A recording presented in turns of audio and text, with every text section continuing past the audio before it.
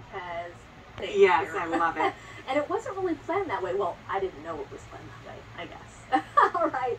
Good morning, everybody. Yes, happy Saturday. Sunrise officially at 6:29 this morning, so right now. Sunset at 7:20, and you know what the good news is? We've got cooler temperatures for you as we head into this afternoon. So for today, temperatures topping out in the upper 70s to lower 80s, and we will have more on your forecast coming up very soon. For now, we'll send it back to you. Alex, thank you. We are ready for relief, that is for sure.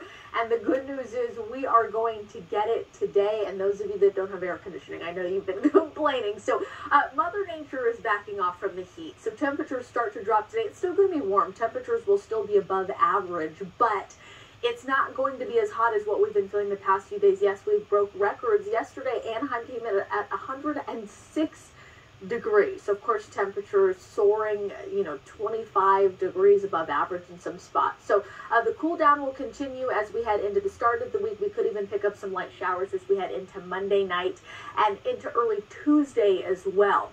So Riverside, let's go to the Inland Empire this morning where we are feeling temperatures in the lower 60s. Lots of sunshine to start off the day.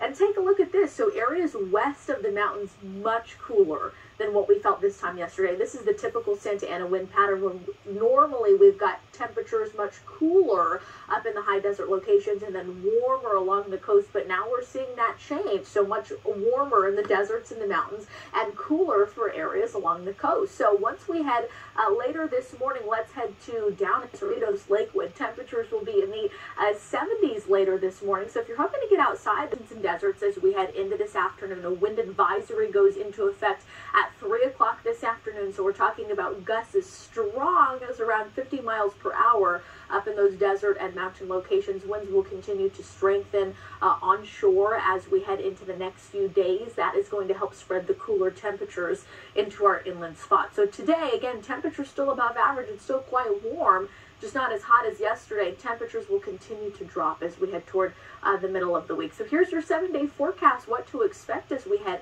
into the next week. Temperatures, well, today in the 70s and 80s.